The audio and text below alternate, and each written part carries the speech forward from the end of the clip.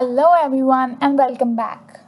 Today we'll understand how to connect Remix IDE to GitHub so that you can push all your code from Remix IDE to GitHub. So let's get started. First come first, the step 1 is that you need to go here down to Plugins Manager.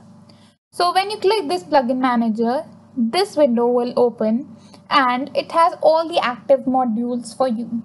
Some would be active, some would not be, but in the search bar, you just have to write dgit. So it will show your module got dgit that has some documentation linked to it as well.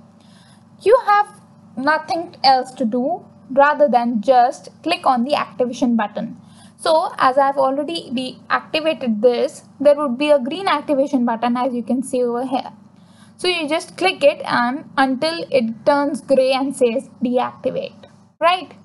So once it's done and dgit is activated, just go to your GitHub and in your settings, original GitHub settings, just go down and you'll see some developer settings over here. So click on developer settings, then click on personal access tokens, and as you can see I've already generated one for my remix, but you can click on generate new token, and when you click on that, a new token would be generated for you. There would be some kind of description that you want to make sure that you write so that it's you have in your mind whenever you see it again that this personal token is being used somewhere for the remix ID or somewhere else, right? So you want to do that, then give some permissions and finally create the token. So once you have generated this personal access token, you just copy it and go ahead to the original GitHub where you want to create your own repository. So click on new and a new repository would be created for you. So I hope you all know how to create a basic repository, and if you don't, so no worries, you just name the repository maybe Solidity or something, right? Solidity 1 to whatever. I don't think so. Solidity 1 to maybe, right? You name it, then you set it public. You make sure to initialize it with the README file and then go ahead and click on create repository, right? Once you have created the repository, head back to Remix IDE where you want to now go back to dgit.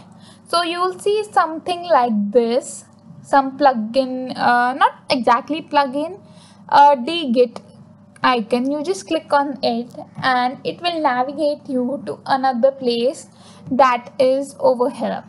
So this is a dgit command center, I would say.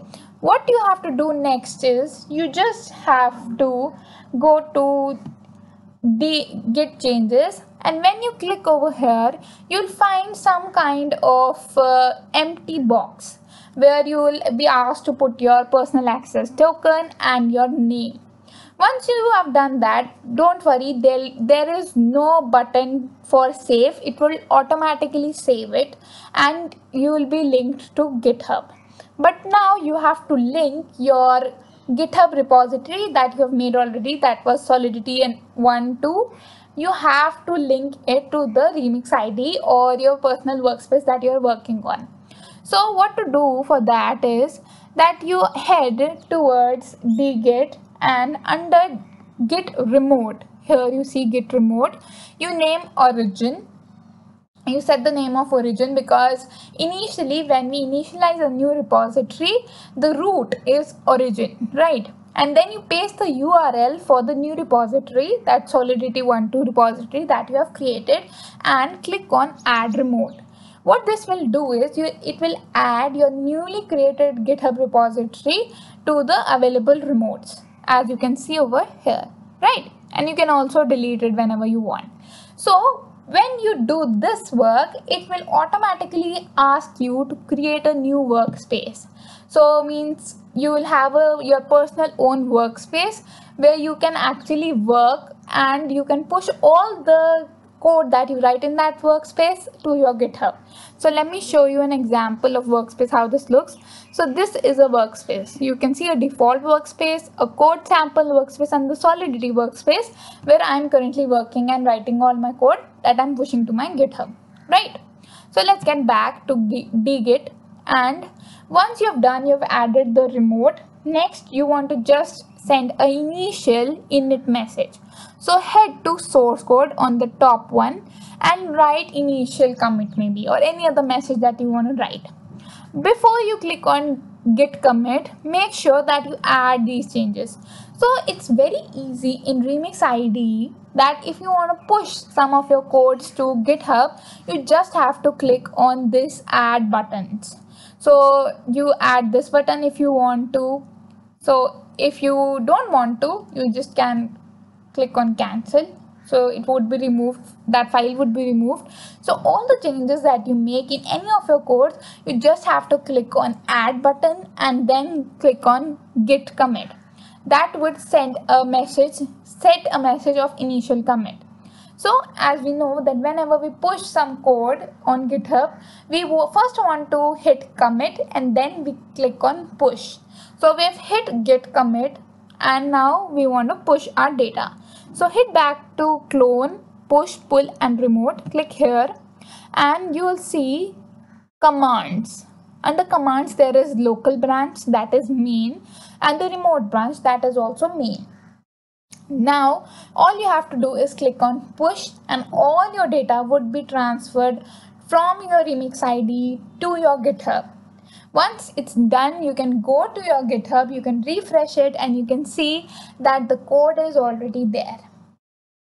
Right, one small tip and hint for you, that if your code does not open in GitHub, means you have sent your code, you have pushed your code on GitHub, but somehow GitHub is not detecting the language, the Solidity language. If it's not detecting by default, then you can do one thing, is that you can go ahead and click here so that you create a new file, or you can just create a new file over from here in your workspace that is linked to GitHub, and go ahead and create a file called .git attributes.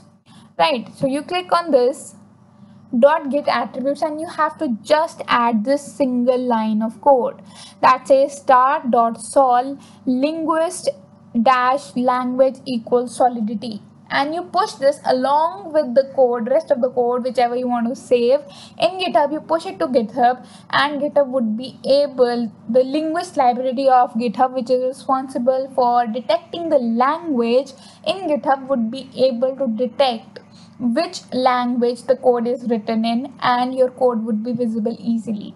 So that's it for this video. I hope this video was useful for you. If you have any doubts, do send in the comment and keep learning.